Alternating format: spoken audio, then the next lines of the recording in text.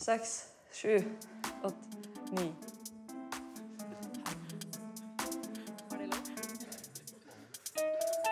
Oi.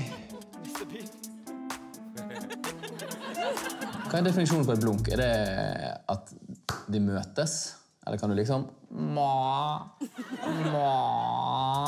Hei. Du med? Ingen andre kan vel ha kommet på denne teknikken. Hæ? Jeg vil si sånn. Jeg føler at det blunker. Det er sånn Ivo Caprino-kjør. Det er da ikke så ille. Det er bare å droppe blunkingen, si. Finsk, du selv? Jo. Så du snakker finsk? Ja. Jeg har på en måte troen på at du skal klare å snakke sånn finsk gibberish ganske bra. Ja. Mutta uppsynnäkarakalna heppelula ikke synte det hellepellekoiten. Halleheppakei.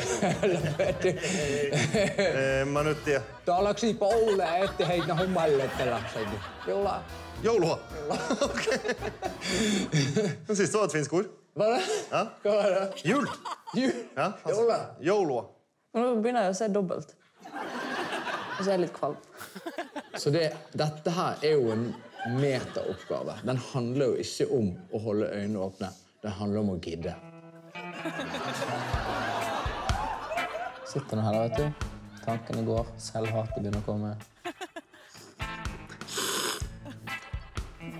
Spise deg!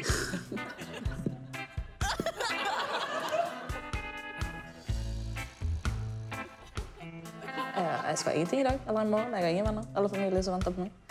Hei. Hvor lenge til jeg må være der? Det begynner jo 6:15. Ok. Ja, men greit. Ha det. Ha det. Det var jo det i orden. Pappa kunne ikke komme på hiphop-forestillingen i dag. Han er på jobb. Ja, jeg vet at det er første gangen du skal opptre på scenen.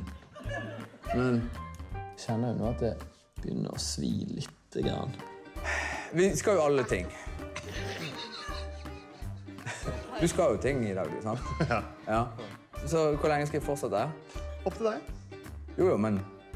Altså, jeg bare prøver å inngå en slags deal her, jeg. Ja, du får ikke noe goodwill fra min side. Nei. Det har lagt seg mye kollasjen, ikke? Vi ser jo så skjer hvis jeg slipper henne. Jeg tror vi gjør det.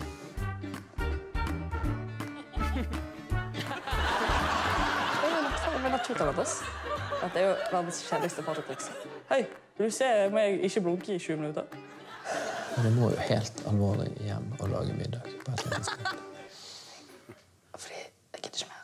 Det blir for lett. 1, 2, 3... Nei, jeg gidder ikke. Jeg må til Kolbotn. Så... Ja. Åja. Det har skjedd ting. Av og til så må man bare tenke på familien. Nå er det folk skal hentes og sånt. Og han kan jo gå hjem selv. De får finne seg noen skiver og sånne ting. Har du ikke blunket på en time? Nei. Er det så nøye med den konkurransen? Nei, det er ikke så nøye med den konkurransen. Men jeg gidder ikke å være akkurat dårligere enn noe. Det skjønner du jo. Da stikker jeg, da. Palvaksi. Palvaksi. Ja, malaksi pokolasjellen. Børve.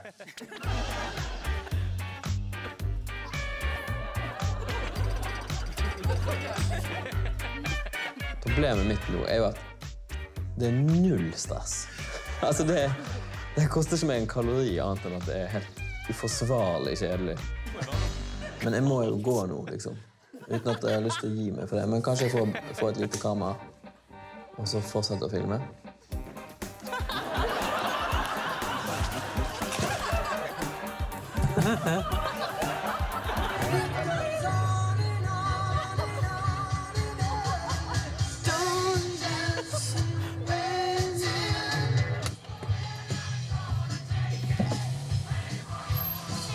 Hei.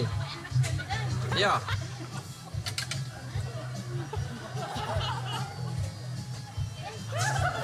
Har jeg betalt? Nei, takk. Takk.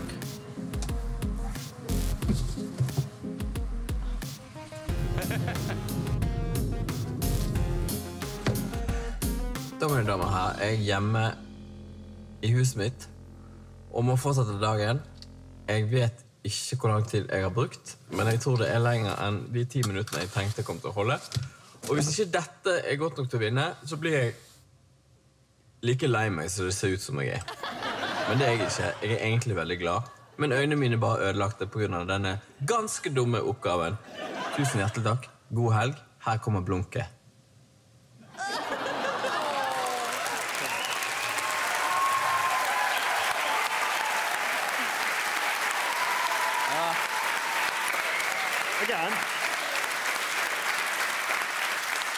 Hvor lang tid holdt han på? La oss bare si at Maria først kom da inn på tredjeplass med 21 minutter og 42 sekunder. Vegard som nummer 2 med 37 minutter. 37? Det er også... 37, ja, det er jo dritlenge. Helt vilt.